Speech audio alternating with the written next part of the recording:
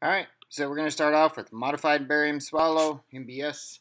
The modified barium swallow, X-ray procedure that obtains viewing of swallowing function. So it's actually the function of swallowing that barium. It's recorded on videotape. So it's useful in determining presence or absence of aspirated material. So if it aspirates into the airway, if the epiglottis doesn't close, lets the whatever they're eating or swallowing go into the airway, then they're going to stop any more imaging. And this is usually done by speech within the hospital. Okay. So small amounts of different textured, sometimes flavored barium are swallowed. So they'll start with like maybe some thin, and then it'll get a little bit thicker and thicker as you go along to see what they can easily swallow, easily eat, and what's not being aspirated. Okay, so sometimes it doesn't taste the best, but this is definitely a function test to make sure that they're able to swallow and not aspirating anything. Provides information to speech pathology, speech therapy, basically. Evaluates the mechanical aspects of swallowing, what materials can move through when they're swallowed. The MBS is complete when the patient fully alert and is painless.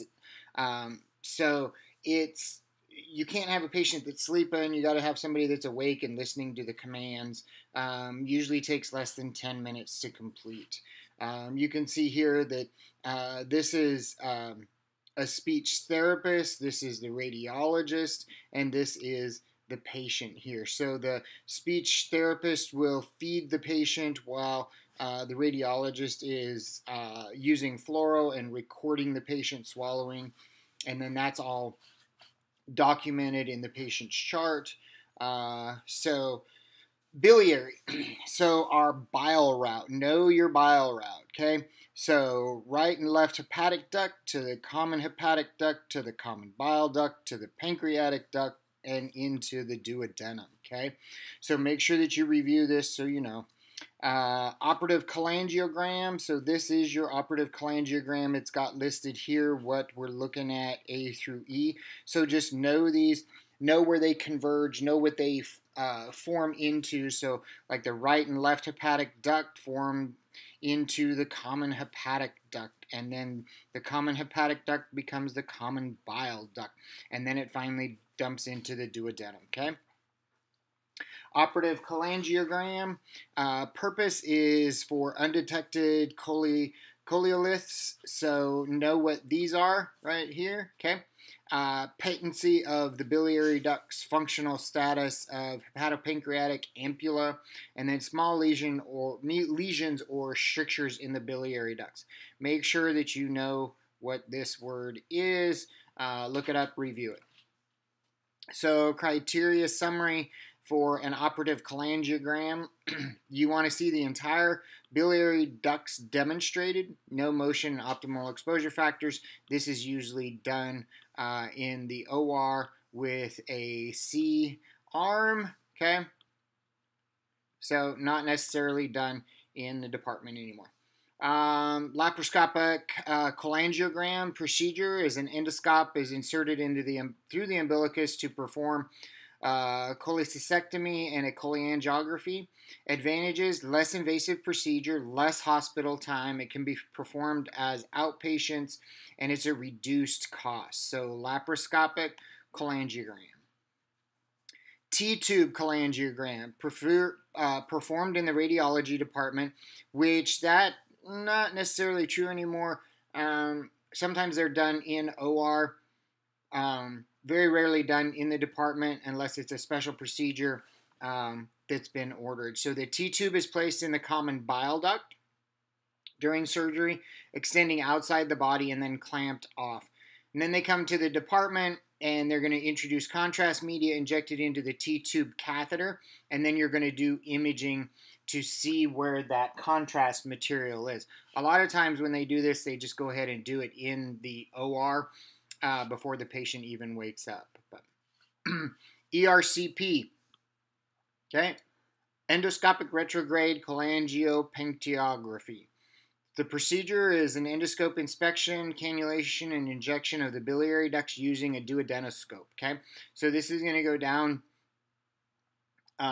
into the stomach, and then they're going to go to the duodenum. Okay, so the patient is put under for this, and they usually use a C-arm to follow and find the end of the endoscope for the imaging. Urologic studies. Urinary system. 2 kidneys, 2 ureters, a urinary bladder, and a urethra. Suprarenal adrenal glands, endocrine system, okay? So suprarenal adrenal glands are part of the endocrine system. This is an anterior view of your kidneys, and your adrenals sit on top of the kidneys. Your ureters come down and enter into the bladder and then out the urethra during voiding. Urography and contrast media. So radiographic exam of the urinary system injected intravenously. They've had a venipuncture, or possible that you may have to do the venipuncture, or it's done retrograde through a catheter, which either a urologist will do, maybe a radiologist will do it as well, just depending on where you're at and what the procedure is calling for. It says here ionic oil-based or non-ionic water-soluble. Usually anymore they don't use the oil-based. It's usually just the non-ionic water-soluble. So we are moving away from the oil-based contrast media. So patient's history per patient's chart. So know your creatinine levels, okay? So know the normal creatinine, know the normal bun, know the normal glucophage, metformin, what it's for, taken for non-insulin dependent diabetes, and it should be withheld for 48 hours prior to the procedure, and then sometimes it may have to be withheld after the procedure, but just follow the protocol where you're at. But do know your elevated or your creatinine levels and your bun levels, okay? So excretory urography, IVU, intravenous urogram, looks at the entire urinary system, so the kidneys, ureters, down to the bladder. Excretory is going to visualize the bladder through the urethra and voiding. The purpose is to visualize the collecting portion of the urinary system, assess the functional ability of the kidneys. It is a timed procedure, and it may be imaged all the way until the patient voids, okay? So contraindications for an IVU. Know these contraindications for an IVU just in case they come up. Okay, so review this. Hypersensitivity to contrast, anuria, multiple myeloma, diabetes, especially diabetes mellitus, severe hepatic or renal disease, congestive heart failure, pheochromocytoma, sickle cell anemia, patients taking glucophage. Okay, so make sure that you do a really good history, and then renal failure. So your history becomes important so you can catch these contraindications before proceeding. IVU, basic routine, a scout radiograph. You're going to inject the contrast. Note the time of the beginning of the contrast. So exact timing is important. You don't want to guesstimate. You want to know the time. Filming routine, 1 minute nephrogram or nephrotomogram. 5 minutes AP supine. 15 minutes AP supine. And then 20 minutes posterior obliques, and then a post-void prone or erect. So then they're going to go ahead and void, and then you're going to do your post void. Okay, so once again, make sure timing is important. Okay, so make sure that you are aware, is it a time study, is it not a time study, before you continue. Okay, so criteria summary, AP IVU, you want the entire urinary system demonstrated, no rotation, no motion, appropriate technical factors, and minute markers visible. So you're either going to put the minute markers on there, or you're going to post-annotate them. Normally they're post-annotated, typed on there. Just make sure that you're very specific with the time, okay? So criteria summary for a nephrotomogram. The entire renal parenchyma is visualized. So the entire kidney is visualized. Appropriate technique employed, specific level markers visible. And the level markers are with the nephrotomogram, at what level are you doing your slices? So make sure that you note that. So is it at 8 centimeters or 7 centimeters or 6 centimeters where those slices are being taken? So criteria for posterior obliques, you want the elevated side kidney is parallel to the plane of the film. Okay, so this is the elevated side, which you can see parallel with the film. The downside ureter is free of superimposition. So you're looking at the downside ureter, the upside kidney. Okay, upside and downside. Okay. So the entire urinary system is visualized. You can see the entire bladder down here. So you're going to do one and then do the other because you're only seeing one kidney and one ureter. So the opposite oblique will show the other kidney and the other ureter. And then make sure that you have minute markers either visible or post-annotated to the image. Criteria for AP erect post void, the entire system. So you can see the diaphragm up here, okay, and then you're seeing the rest of the bladders or the kidneys. You'll be able to see the kidneys, the ureters, the bladder. This is post void, so you may not have contrast material there, but you want to make sure that everything is included. Retrograde urography AP is a modified lithotomy position, central ray at the level of the iliac crest. Okay, so this is retrograde. The patient a lot of times is put under. They'll go into the urethra and they're going to retrograde up through the ureters into the kidney to visualize it with contrast. So criteria for the summary of the retrograde, you'll always do a scout to make sure that you're well positioned. Then you're going to do they're going to go in, find the ureter. They're going to introduce contrast up the ureter. You're going to take an image. Then they'll go and they'll do the other side if necessary. Otherwise, they'll visualize that one, and then they may put in so this is showing the catheter withdrawn, but they may put in a stent from the kidney to the bladder, just depending on what's going on. But that's what you're doing. The left pyelogram, left catheter is in place. You can see it down here. Contrast is inserted. They take the catheter out, and then you take another picture with the catheter withdrawn. So cystogram, central ray 2 inches superior to the symphysis pubis. Okay, so an AP 10 to 15 degrees caudad. So 10 to 15 degrees caudad. Posterior obliques, 45 to 60 degree oblique. So it's not your normal 45, it is a 45 to 60. Okay, so your cystogram, a true lateral, central ray 2 inches superior and posterior to the symphysis pubis. Okay, so it is, you find the pubis symphysis, which is at the greater trochanter. So you are 2 inches superior to that, and then 2 inches posterior to it for your central ray, okay? Your criteria for your cystogram, urinary bladder not superimposed by the pubic bone, and that's why there is that caudad angle on it. Posterior obliques, the urinary bladder is not superimposed by lower limbs. Distal ureter, bladder, and proximal urethra on male is to be included. So on the male patient, you want to make sure that you include the entire urethra. And you can see the urethra coming down here, so you want to make sure that that's all included, the entire bladder and the urethra. Voiding cystourethrogram, VCUG, technical positioning 10 by 12 lengthwise. 70 to 75 kVp, you're going to use a grid.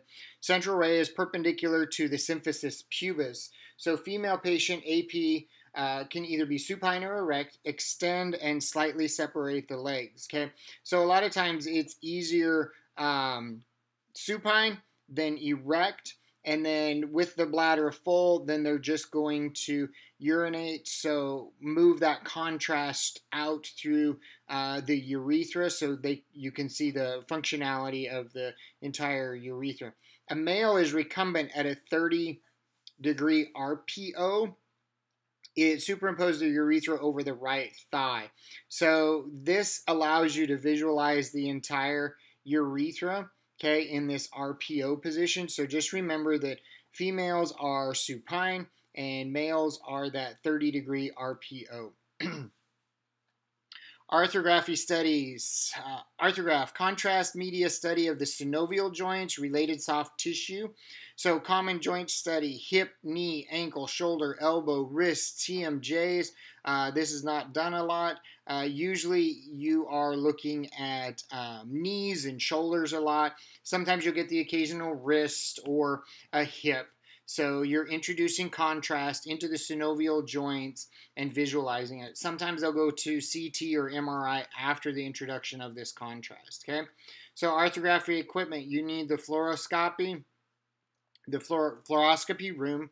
You'll have some conventional x-ray maybe that you have to do, and then your arthrogram tray. So make sure that you know how to set up your arthrogram trays. It is a sterile environment, so know how to set them up in a sterile for a sterile field. Entire articular capsule is outlined, so if you're taking images with the contrast material, make sure that you include all of the joint. Make sure you're getting all of the contrast, okay? Make sure your markers are visible. A lot of times it's just an AP and a lateral, but it all depends on what the protocol is where you're working, okay?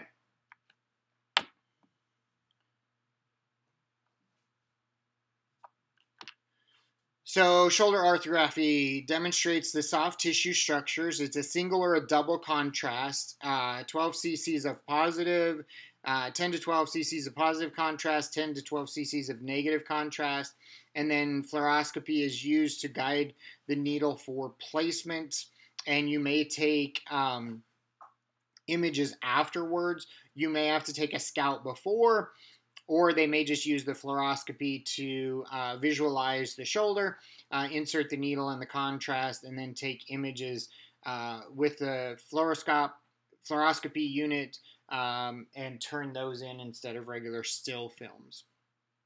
And you can see here the shoulder arthrogram. Scout AP projection if needed, internal and external rotation if needed or done under fluoro. The glenoid cavity AP obliques if necessary, done by either images or fluoro images captured. Inferior, superior, axiolateral, or intertrabecular groove.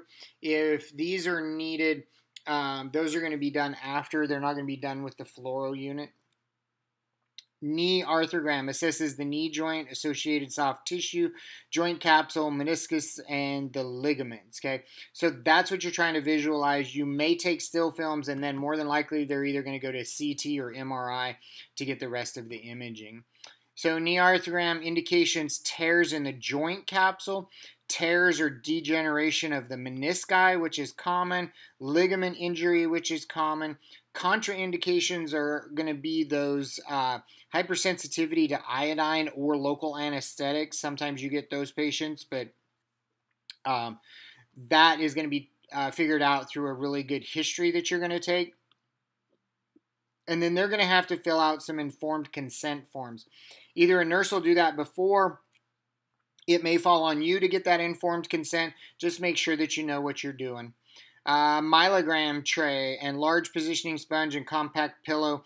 This is what you're going to need just for positioning your patient and making them comfortable. The sponges are going to help hold the patient in position, and then the pillow is going to give them support for their head during the myelogram.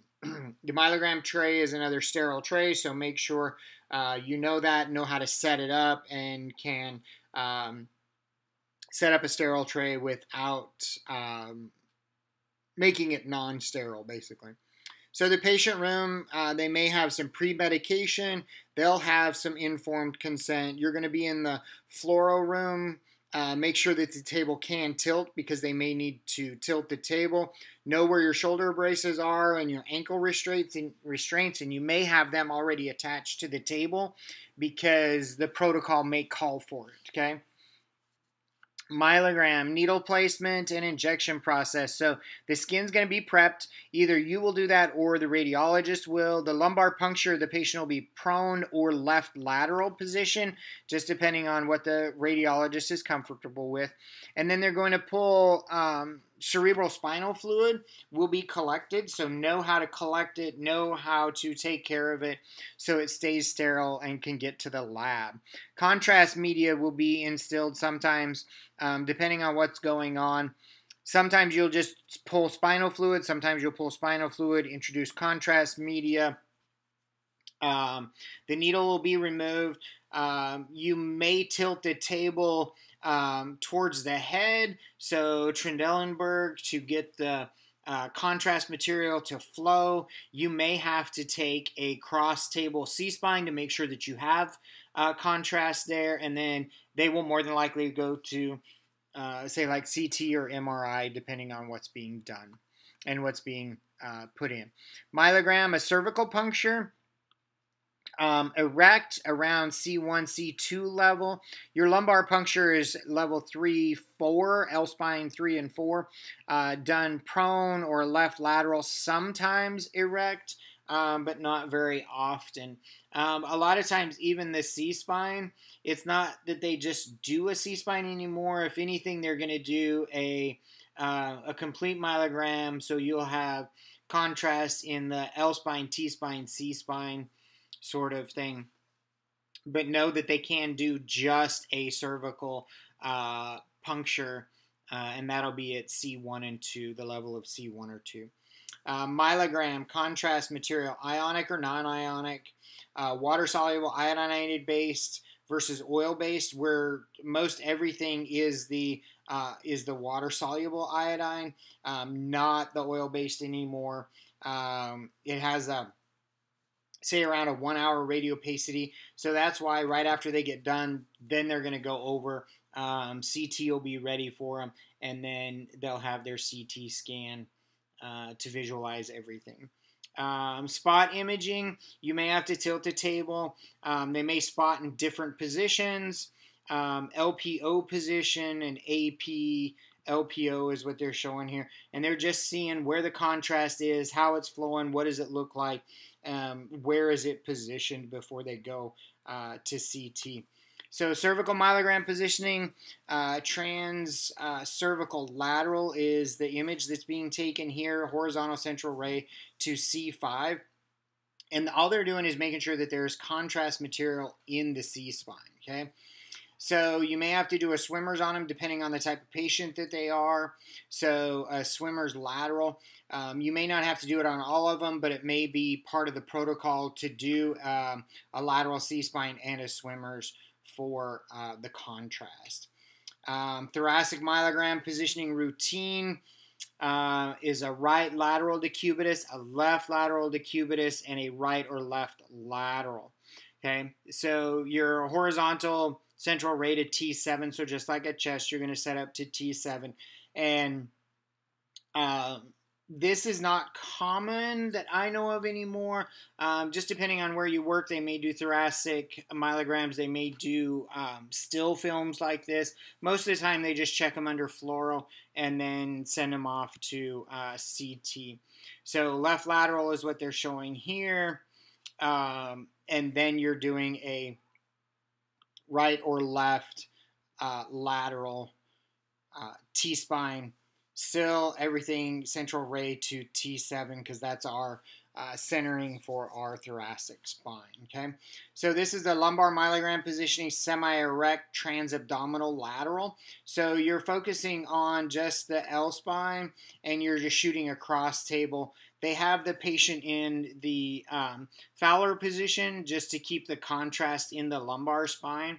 So the tube is turned to match the cassette. So the cassette's running down, the tube's running down, so they match. Horizontal central ray to L3. Collimate, you may have to do anterior obliques, so you may have to do like RAO, LAO, and then you may have to do imaging PA or AP depending on the patient, okay? So criteria summary for the lumbar myelogram, you want appropriate level of central ray, and then you want to make sure that you have contrast medium in the image that you can see. Optimal exposure factors, make sure that you have your patient marker, your right or left marker on there, and then collimation is evident. So you're really looking at the spinal canal. It's not necessarily it's not necessary to have the entire vertebral bodies. If you clip them, it's not that big a deal. They're looking for that contrast material. So criteria summary for cervical myelogram. This is a transcervical lateral, and then this is a swimmer's lateral, okay? So you want the appropriate level of contrast material. You want to be centered at that C4. Patient ID and markers, so you want to make sure that you have your markers on there, and a well-positioned patient while you're doing this, okay? You want to see that contrast material in the spinal canal after you make that image. Veinography, radiographic demonstration of the veins of the body. Phlebography and veinography. Okay, so this is stuff that is normally done in IR, in an operating room, not something that you're going to do in a normal daily work environment in the radiology department, okay?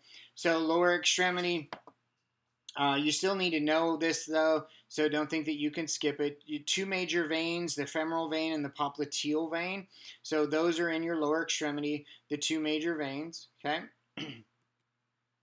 Indications of a veinography, diagnosis of thrombosis or occlusion.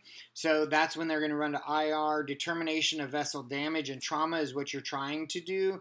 And then rule out deep vein thrombosis is what you're also trying to do. So the contrast material is going to show you the veins that are good, the veins that are clear, and that's really what you're looking for. So contraindication, sensitivity to the contrast media as always. And then at risk, patients who would not tolerate therapy upon diagnosis of a deep vein thrombosis. So if the patient won't tolerate the therapy, that's another contraindication that they may not do the study as well. So contrast media, water soluble, iodinated contrast, physician's choice to use ionic or non-ionic. And then amount of injection determined by the anatomy of interest. So depending on where you're starting, where you're wanting to go, depending on how big the veins are, what all is necessary to visualize, that's going to determine the amount of injection. Procedure, CM introduced via catheter. So catheter introduced into the peripheral vein, such as the femoral vein, and then move to the region of interest. So a lot of times they'll go into the femoral vein, and then they can go all the way up quite a ways into the body, and then introduce contrast.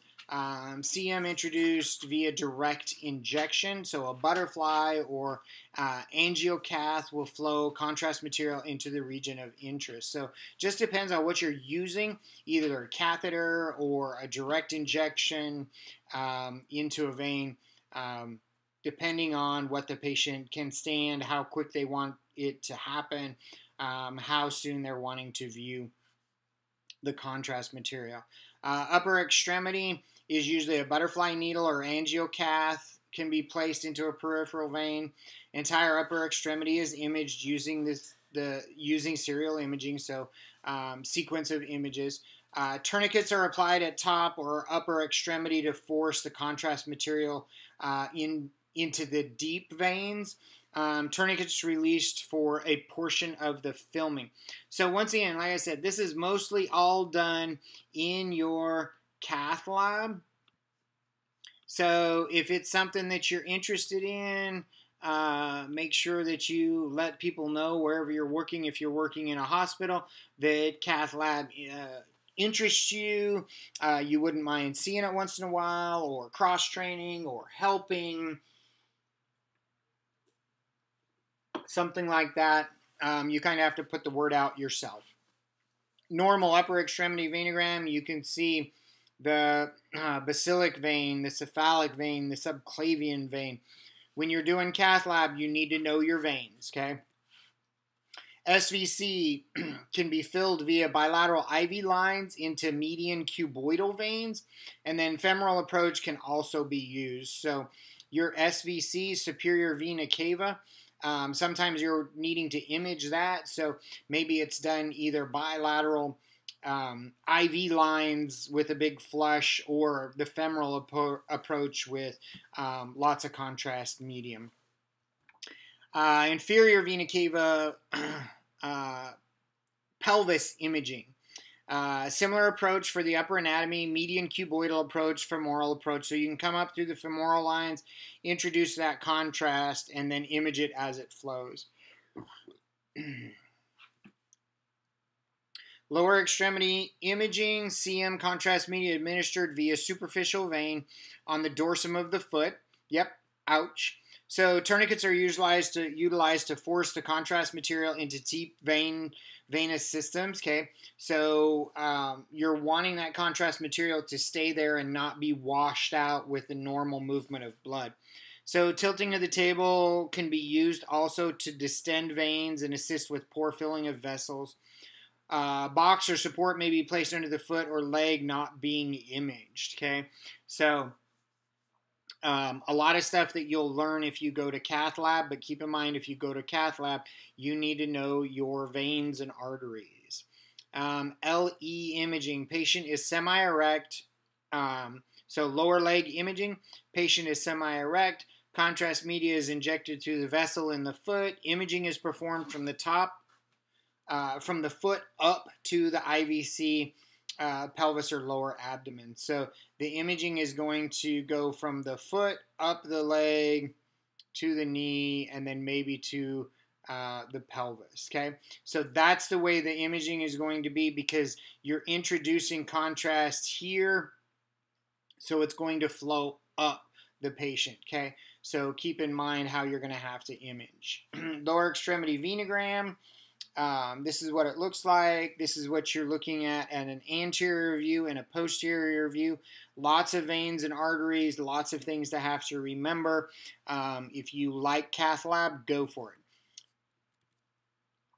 Equipment, fluoro room, catheters, needles, contrast materials, sterile trays for the femoral approach, a filming system, stepping table or stepping C-arm system, tilting table. A lot of times you're using a C-arm attached at the ceiling.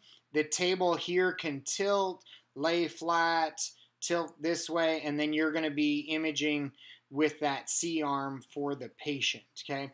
All the while making sure you have catheters and needles for the radiologist or the physician that's there, contrast media, making sure that you have your sterile tray and everything that's necessary, being able to film, being able to work the table, being able to keep track of everything that's going on around you. So positioning, depend upon anatomy, being imaged, usually single plane imaging. Biplane imaging will reduce amount of contrast delivered for large veins such as the SVC or IVC. So just depending on what you have access to wherever you're at. Single plane imaging is cheaper, but some of your better hospitals will have biplane imaging. Better imaging of the patient for the patient, less contrast material needed.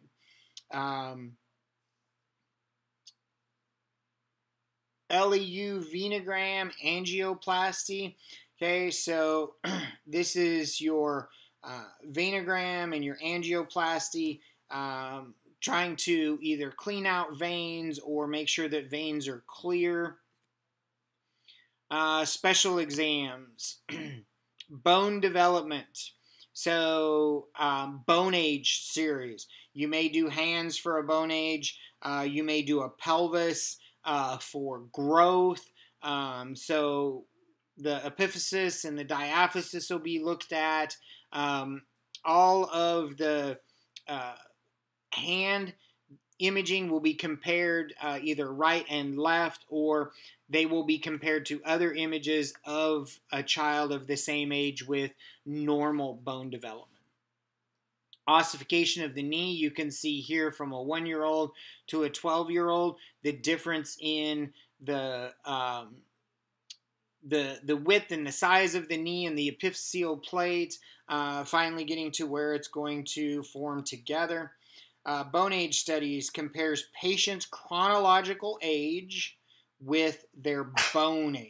Okay, so it's used for advanced or delayed skeletal maturation or development. So a lot of times you have a kid that comes in that needs a bone age, you're going to image either both hands and wrists in an image, and then those are going to be compared from their chronological age to their bone age to determine if they're maturing at an appropriate rate.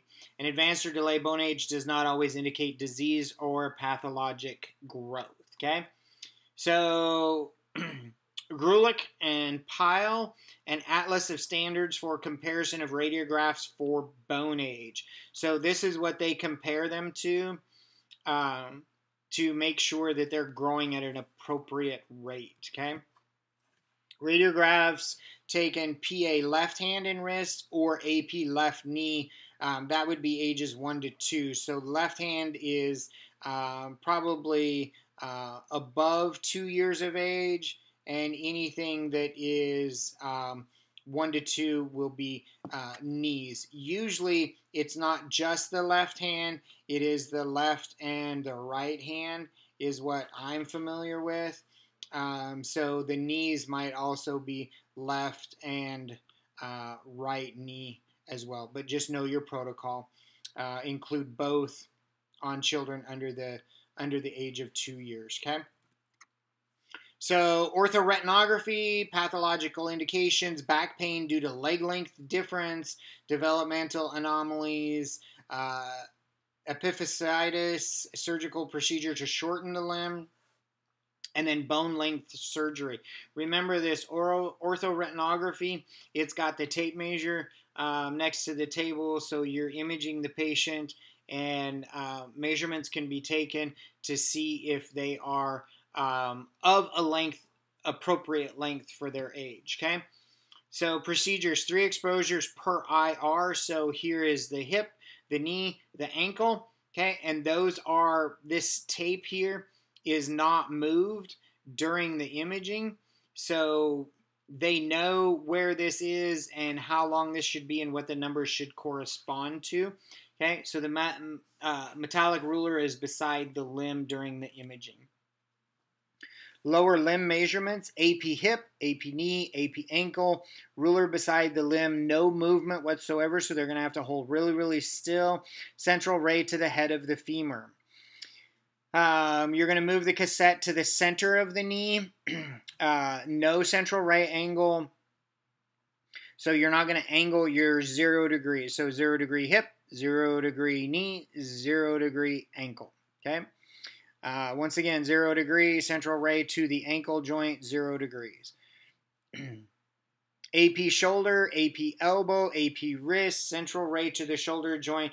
They are all 0 degrees. Okay, and just the 3 images, so shoulder, elbow, and wrist, just like your lower leg. Okay.